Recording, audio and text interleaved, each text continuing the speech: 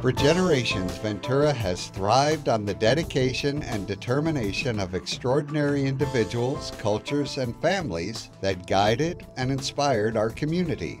Family members from these pioneering families celebrate their remarkable histories by sharing captivating stories and personal memories. These are Ventura Legacies. Hi, welcome to Ventura Legacies. It's our project for the 150th birthday of the city of Ventura here at CAPS Media. With me today, I've got the Foster family, which is probably the most recognizable name in the city of Ventura as far as historical families.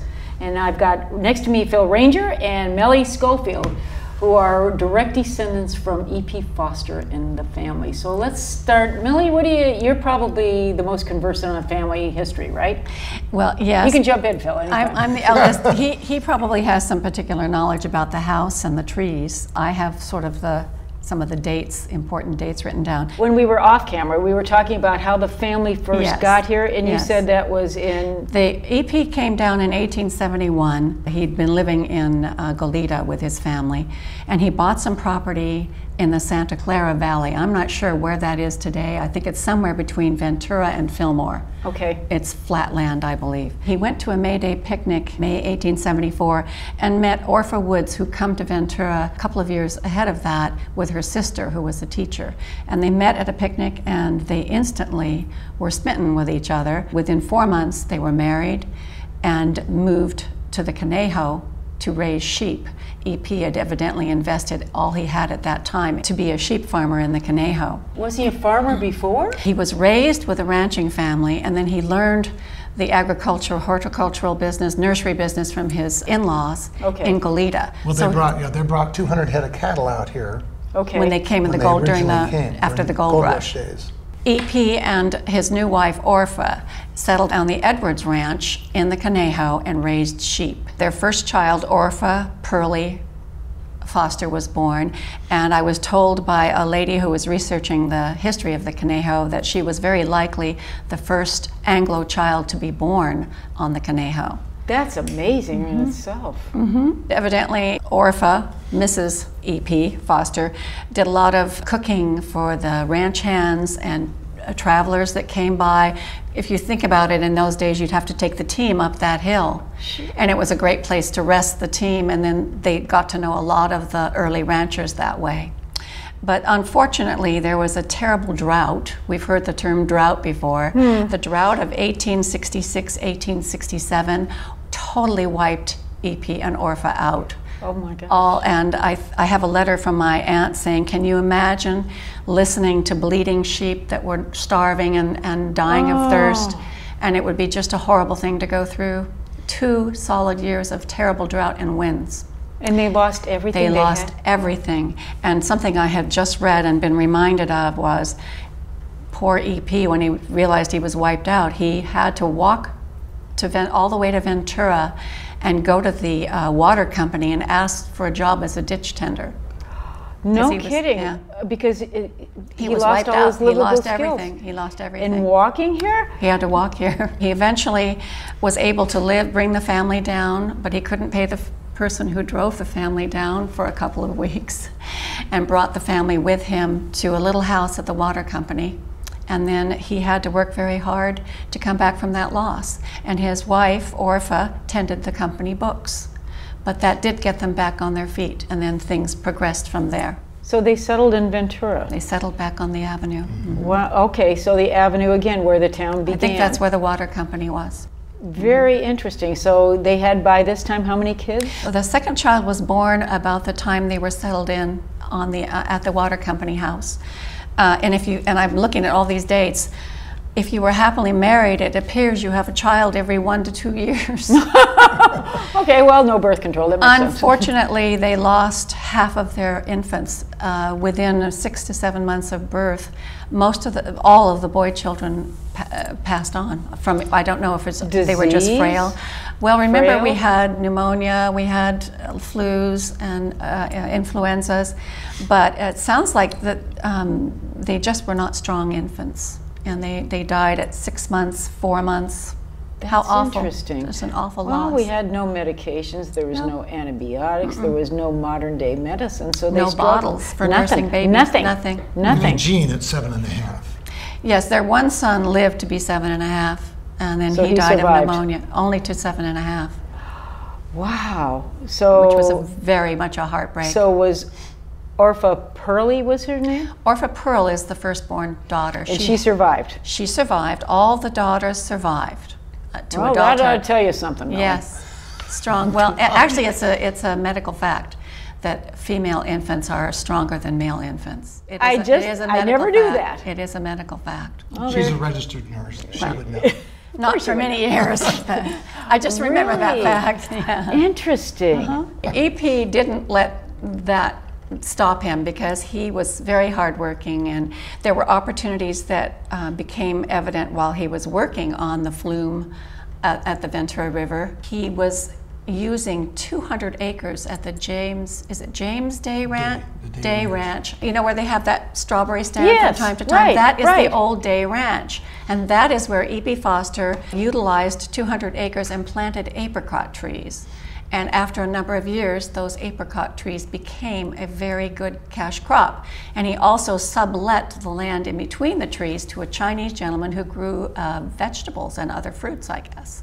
And You know, so he... that's interesting you say that about the apricots. Seems to be that apricots and walnuts were the big cash crops out here for then a lima long time. beans. And then lima beans. and now then strawberries. Strawberries, and they also had pinto beans out here. I mean, the different crops that they've rotated through, and that's interesting. Those that are the old ways. Yeah, but that's what's sold. But I'm thinking lima beans. I mean, who eats lima beans? Do you know that and the Fosters used to grow lima beans on their property? I mean, I learned at Pearl's table to like lima beans. This was Pearl. She was plain. This is her about, I would say, in her 50s. Wow, this she was is pretty good younger. for 50. This is younger than I ever knew her. This is her with my mother and father. So she, What a great in her photograph. 50s, inherited teenagers, and all that entailed. And she was single. And she had teenagers. She was single, and she was looking after her mother and father in a big house, and kids. and these children. She had to be tough. It was difficult. My father tells us that she felt that he needed an education, a good education and discipline, so she sent him right away to the Harvard Military Academy in Los Angeles. But she would drive him down every Monday and pick him up every Saturday. She was a no-nonsense gal. She was Yeah. determined. And as a youngster on the avenue in the foster house, I remember her and her live-in Yes, Rose, housekeeper. As very strict. As a little kid, you could not have much fun around them. Well, They keep were in pretty mind, strict. there were 3 of us Ranger siblings, and I'm sure we clobbered up the stairs and were Oh, you guys making a must have been racket noisy. and biting and doing all those bad things. Wow, she must. I just can imagine that. You know, that was the only way she could control. Well, she did her best, and actually, both my father and his sister Carolyn became very, very fond of her. So where does EP come into this picture? Because the EP Library, Foster Park, everything, Seaside Park, which we were talking about, which is now the fairgrounds. This was significant property that was owned by the family. Well, let's go back to the apricot orchard, because Okay. that was the start of his fortune. What he did was, He took the funds from the apricots yes, and invested it in the and he bank, bought stock in the $10,000 bank. worth of stock in the Bank of Ventura. It was organized by Thomas Bard, and he became cashier and later president. And then what happened there was the Bank of Italy bought it out, and I believe that's when Grandpa Foster retired from that position. But at the same time, he was doing agricultural endeavors, and he was selling real estate. This He guy must have been invested in a lot- something else. Well, Something he was else. here early. He could see the lands to purchase. I mean, he was a pioneer. He was here early. Tough with stock. the Sexton family that were very good friends of theirs, when EP's dad, they settled into Half Moon Bay and then came down to Goleta. They lived next door to the Sextons, who were nurserymen, so he learned all about being a nurseryman and planning. And grafting Propagating and trees. propagating. I read all of that, and I was fascinated because he must have had an inquisitive mind. He educated himself. He went to a very small school in Half Moon Bay, 3 pupils. And then after primary education, I believe he did most of his studying and educated himself at night. He was bright and hardworking. Orpha, on the other hand, was very well educated for the times. She had attended college and a commercial school, and I believe she could have been a teacher or a principal. That was very unusual for very that unusual time. for that day. So they were both very well educated and hardworking. And hardworking. I think that's the bottom line, is the hardworking part. So they were very industrious and probably instilled in that into the family. I mean, you got. If you think about it, Aunt Pearl, you'll remember this. We'd come to visit her on Sundays, and she was always knitting or tatting or doing some handiwork. Her hands were never still. They had all these losses from their family, babies dying, but hardships. But there were wonderful advantages to being the early folks here too. But this is something my brother can speak to, is if you think about the early days of Ventura, and I've seen this written down, it really was a very barren place. It really is kind of high desert. There were no trees to speak of other than scrub oak, manzanita, mustard. Oh, mustard, yeah. Yeah, so really there weren't many trees, and that's why trees were very important at the time. They planted trees for shade. Well, shade and to block the wind at the fairgrounds. When he purchased the land at the fairgrounds, he wanted the community to be able to come out and enjoy, especially the young people, to enjoy family. So he planted trees all along the beach. Before the fairgrounds was the fairgrounds, to mitigate the fog. They cut hundreds of trees down when it was the fairgrounds to get rid of them. But he planted all these trees. And I recall in junior high school, at Anacapa Junior High in 8th grade when I started surfing. And we would walk up from California Street surf spot there up to the fairgrounds, and you'd look at Hobo Jungle, which he planted all those trees there. When we walked into Hobo Jungle, just 25, 50 feet off the beach, the water, it was scary and dark. The canopy of trees let very little light through. Really? And that's why it was called Hobo Jungle. And the hobos would come down the line and get off in Ventura, and they'd spend a few days there, and they'd be camping or whatever they do in Hobo Jungle. But it was a fearful place for us young surf rats. He also envisioned the whole chain of the older county parks. And when he and Orpha were taking a picnic to what is now Camp Comfort, when the owner, Mr. K.P. Grant, was logging some of the fine old oak trees there, and he thought that was a travesty because we needed to save trees. So he convinced Mr. Grant to stop logging. He put up $5,000 of his and Orpha's own money, convinced the county to do the same, to buy the land, and that was the first county park, is Camp Comfort. That was a lot of money for those days. It was. It was. That was times a fortune. 10. Thinking about when he lost everything and started all over again. This guy's tough. But he did well. And then he gave it all away. And then he gave everything away. He gave all the land to the county. The community became his heirs. And he was also very influenced by reading the Andrew Carnegie book about libraries. That was a pivotal moment. That was his epiphany when he, because Carnegie, that's what he did. He also came up scrappy, also started with nothing. Came back from dynasty. Nothing. He actually was pretty well to do, I believe, in Goleta, because he'd bought some land there, came to Ventura and bought some land, so he was not without to start with. It's just that he lost everything in his first big venture as a married man. And that was devastating. That was devastating. Can you imagine how she would feel as well? I'm sure she was frightened. Petrified. And then losing the children. I mean, they had a lot of hardship in their lives. But he pursued and he shouldered on. It's really amazing to me when I think about these early pioneer families like this, like yours and other ones like Dudley's. I mean, they persevered. Why? What drove them to the point of not just throwing their hands in the air and walking away, it's nuts to this, I'm not going to do this. But there's something deep inside that drives them. Well, they also had a strong sense of community. They knew their other farmers, and they all very close because of adversity and the elements working against them. They had clubs. They got together. There was a Tuesday club. They had poetry readings. When the Foster Bowl was created, they had Shakespearean plays at the park, and they would dam up the creek in Foster Park and have and go tenting for a week in the summertime. Now, how was as a Foster community. Park created? Do you have any idea? It was created in memory of their son Eugene, whom we spoke of earlier, who Right, did survive to be almost 7. And they were, evidently, from what I read from my aunt letter, they never really recovered from that loss, because this is their one boy, and he survived, frail, but he survived until 7, and then had a terrible case of pneumonia and passed away. And it broke their hearts. So that's when they, this is after they had bought helped purchase Camp Comfort. Then in 1910, they envisioned and donated the Eugene C. Foster Memorial Park. There were some other families involved. The EP convinced to donate the land. It's such an unusual place. I mean, I recently went up there and I was just fascinated because it's this granite bowl, and I mean, it's overgrown with weeds and everything, but you could see at one time this was like an amazing place. It's a beautiful spot.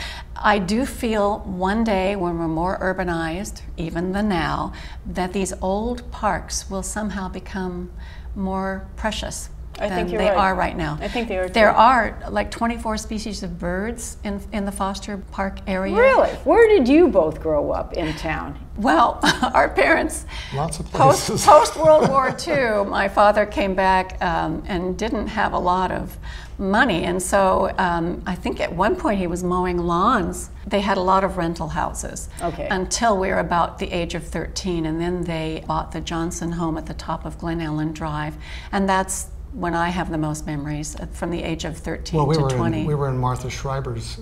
Yes, they built a house and lost money on it, and so they left that. We went from Upper Glen Ellen to Pomona and Palomares, and then back up to the very dead end of Glen Ellen, and our family was there for 40 years. Yeah. Wow. Right next to John Earl Taft on one side, and the Don Woolsey and the hotels on the other side, so we had some very wonderful great names friends. too. Dr. Moore was right. These are all big, recognizable names. Kicked the can all summer long with all the neighborhood kids. Idyllic childhood. It was great. It was idyllic. We had wonderful parents and wonderful extended family. You know, Pearl Foster represented. She always seemed like an elegant, patient, loving woman to me, and she really was more like a grandmother to me. I felt she was like my grandmother. Did she share with you stories? She would, from time to time. She would bring things up. She would say, for instance, "Oh, you know, Father gave those trees to the mission," which I didn't remember. You mean those 2 big trees? 2 big star pines. 2 big star pines. He planted those. One of the Padres asked EP, he was walking downtown, and said, "You know, we would like to have some big trees in the garden near the mission." They're beautiful. Well, they're probably 100 and some years old. Oh yeah, at least. Now, how did the Foster Library come to be? I mean, this is our only library. Well, we have one small one on De Anza. Well, it was City Hall and library simultaneously. Oh, at the same time? Yes. Okay. They purchased, in 1921, EP and Orpha purchased the Shepherd Gardens and built the library City Hall and present it to the city. The Andrew Carnegie book was probably the inspiration of that. The Fosters were always interested in helping children, young people, achieve their potential. The Big Sisters orphanage was right next to their home on the avenue, and they would bring those children in and have picnics and feed them meals and play. They would play on the beautiful grounds of the house. So anyway, in 1921, and EP did a lot of the cement work at the library. He created a bird bath there, and he did a little pond in cement, and he did this at the house too. He loved working with cement. So now, like for example, when you were talking about the house on the avenue, this is the one that burned down. That was vandalism, if I don't, right? Actually, it turns out, you probably know this better than me, but wasn't there gas left in the pipes? The gas had never been fully shut off. Right, but unfortunately, there had been vagrants in the property for many years. Okay. Understood that they needed a place to shelter, but when the gangs began to go in, and we knew there were gangs because I had photographed the monikers all over the interior of the house. Oh my God. The built-ins, the beautiful, beautiful built-ins and doors and mirrors were blatantly vandalized. It was very sad. And fires had been started on the floor. They start fires on the floor to heat up Shoot their up. drugs or whatever. And so we did the best we could. We tried to warn the school district about it, but unfortunately... just at the school district owned the property at the time? School district, the property was given to the school district because EP and ORFA kind of started the school district. That must be another story. Okay, It how did is. they start the were- school district? EP served on the Ventura High Board, but I think you're talking about the early days on the Avenue. The Avenue School, EP I think they helped build funded to one of build the that. first little school there. was the Avenue School. Okay, and then later down the street was Well, E.P. Foster. That was named- later. That was named in his That was honor. named after him. Okay, but But that looks like he- it's been there for a while too. It Right. has. But he started the first Avenue School. That was the very first school. And I'm sure he had something to do with the huge ficus that's in the grounds of that school. I'm sure.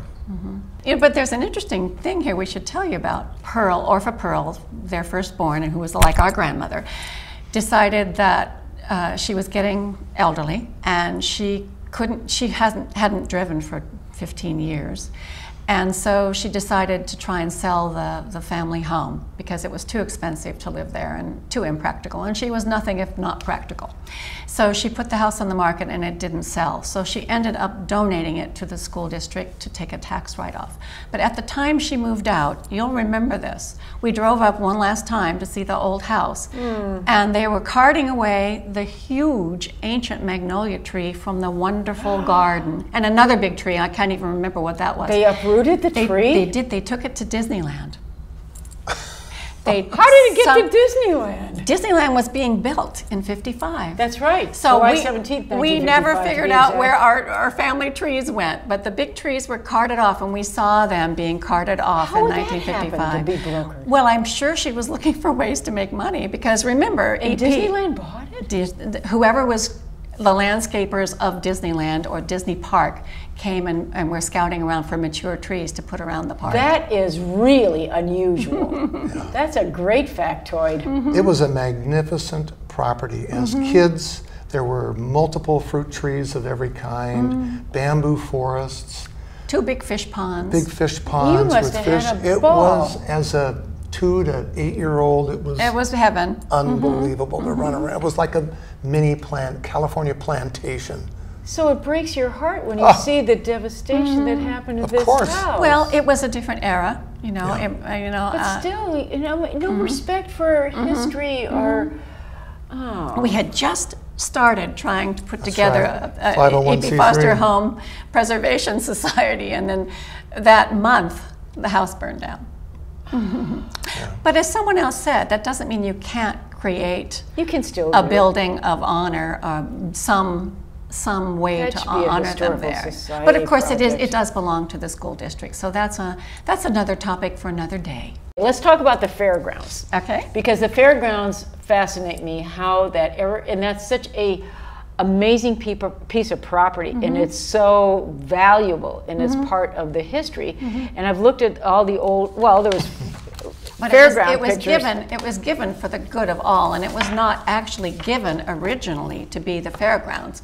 It was given to be a gateway park, and that's Okay. what was envisioned. Later on in the late 50s, early 60s, the family were convinced to sign a quitclaim so that they could turn it to the state for state building improvements. Now, how did that happen? How were they convinced? We weren't there, so we don't know, but we've heard rumors that there was undue pressure, that there was a lot of pressure. And maybe even money under the table to one relative. That's your but family's I know. inheritance. Well, no. Think of it this way, Susie. It is the people's inheritance. They were originally horseback riding, trails, hiking trails, tennis courts. A racetrack? A racetrack. He was on the fair board, and he loved the fairs, and I have a picture of him in the fair parades. So he's riding a white. He may have one of Mr. Camarillo's Oh, white that's one of the horses. Camarillo horses. It could be. But It that's sure EP. looks like one, doesn't it? Yeah. Oh, very distinguished. Yes. I love the bowler I think that was hat. probably in his 70s.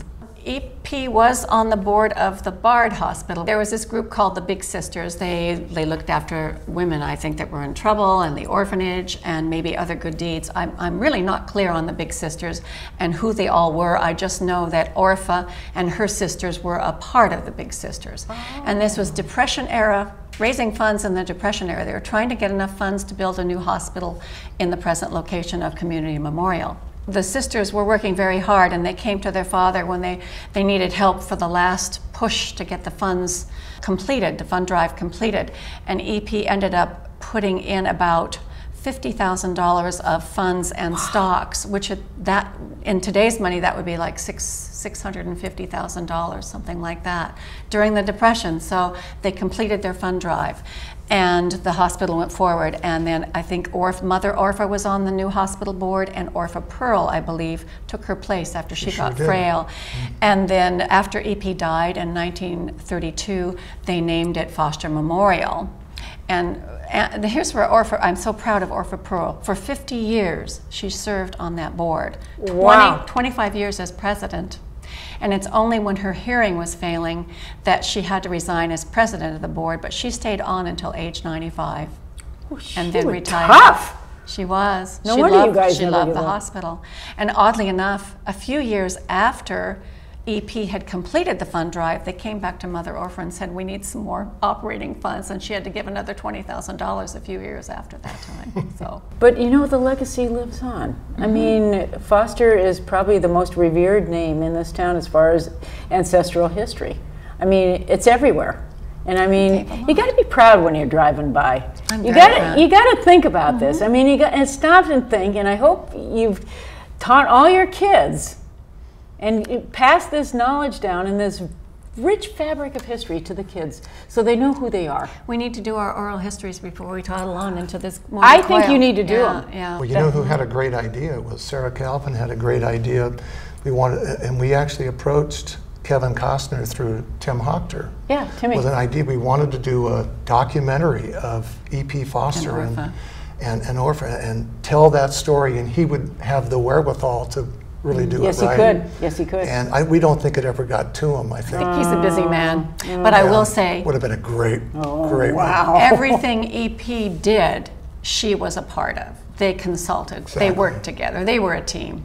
Frequently people will say EP Foster. Yeah, the pioneer people, the old, our old people, they all did that. They, it wasn't like I was saying to Bob Dudley that was on previously, and he was in his 90s.